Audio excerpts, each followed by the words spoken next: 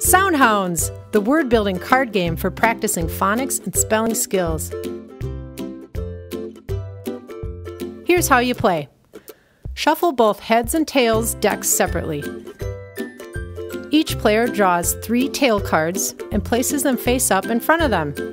Set the rest of the deck aside. Save it for the next game. Place the deck of head cards in the play area and flip the top card face up.